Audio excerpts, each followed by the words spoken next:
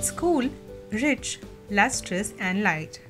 The Maheshwari is really the perfect addition to your wardrobe.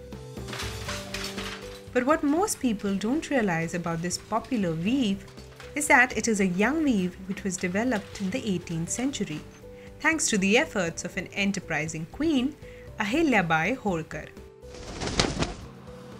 The city of Maheshwar was the capital of Ahilyabai Holkar from 1725 to 1795.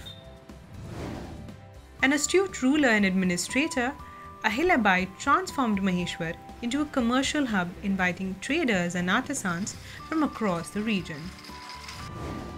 Weavers were brought in from areas like Mandu, and they created the special weave inspired by the city that they called home, Maheshwar. The queen gave them incentives and appointed officers for a steady supply of cotton and silk and encouraged experimentation. The most prized Maheshwaris are a mixture of silk and cotton called the Garbhareshmi. That adds lightness and luster that is ideal for the hot summers of the region. In fact, under royal patronage, the Maheshwari soon emerged as the most sought-after weave, especially in the Maratha courts across India. Later, however, as royal patronage ended, this weave declined, only to be revived again in the late 1970s in Maheshwar.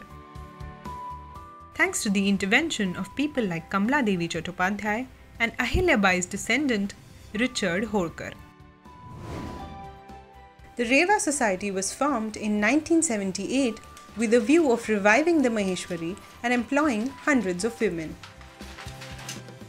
Today, these Maheshwaris are as popular as they once were. Looms like these in Maheshwar are also innovating and developing a range of products that you can find on Peepul tree.